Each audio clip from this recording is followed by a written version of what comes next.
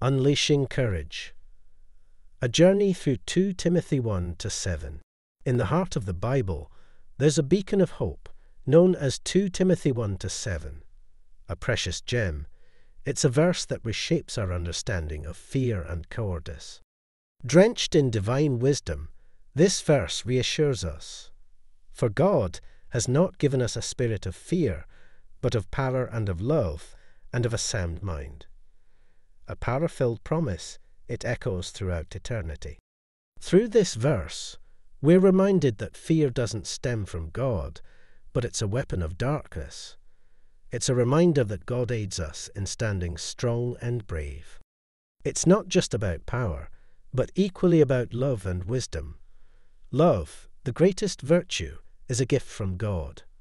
Wisdom, the sound mind, is our shield in the face of adversity. 2 Timothy 1-7 is an exhortation to unleash the latent courage within us.